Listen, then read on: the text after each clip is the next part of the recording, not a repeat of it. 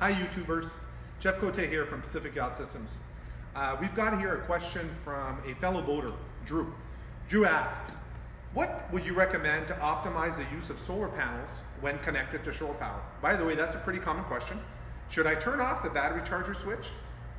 And he goes on to ask, disconnect the shore power? I'm running everything I can off 12 volts. Well, Drew's got a common question. As we're adding more and more devices on board our boats that are enabling us to recharge our batteries, a lot of us are wondering, well, isn't this going to be overcharging our batteries? Could I be adding all these devices at the same time? And the short answer is there's nothing to worry about. And the reason why is that all these devices, solar controllers, battery chargers, alternators, methanol fuel cell, wind turbines, are all voltage regulated devices. So you can have all of them run concurrently at the same time to a single battery bank, and that battery bank will not get overcharged.